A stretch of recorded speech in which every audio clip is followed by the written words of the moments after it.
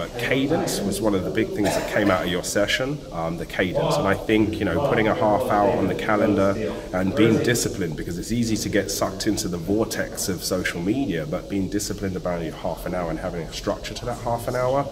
But again, follow up, making sure that you don't waste those potential leads, because if 50 people click on something, you've got to be able to go through and dissect as to who it is that you really want to talk to. So yeah, trial and error, get out there, do it. The world's changing. I think we were told that, you know, there are companies that are actually putting steps in place to stop people from calling.